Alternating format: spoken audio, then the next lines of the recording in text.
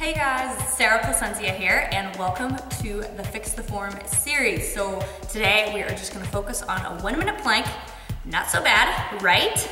And if you can do a plank, you can do a lot of other moves. So we're gonna master this move first, okay? So hands go directly underneath the shoulders, okay? I like to get in position here. So from the side, hands underneath the shoulders, okay?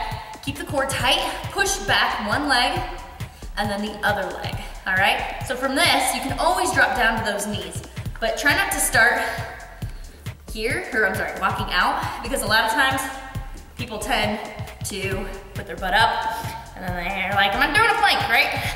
Or they're up here. So make sure you start with your hands directly underneath your shoulders, and then push back in one toe, pushing back in the heel, keeping the core tight, and then adding the other leg. Notice my elbows are slightly soft, keeping that core nice and tight.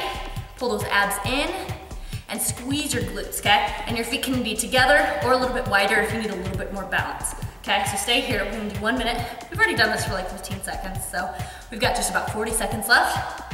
Make sure the head and spine are in alignment. You're not dropping your head and you're not looking up. You're looking about 1 foot in front of you, unless you're looking at the camera, like I am. Keeping the belly pulled in. If you start to feel this in your back, you might be too low, or you might be up here. Make sure you check yourself before you wreck yourself. Shoulders, hips, knees, straight line. If you get too tired, drop to those knees. Notice it's still a straight line. Pulling my abs in tight, pushing back.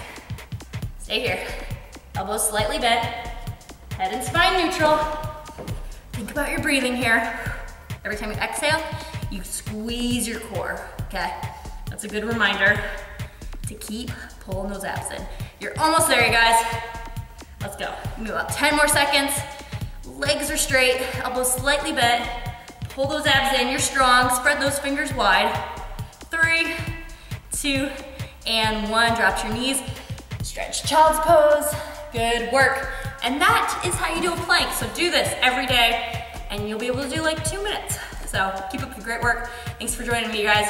See you later.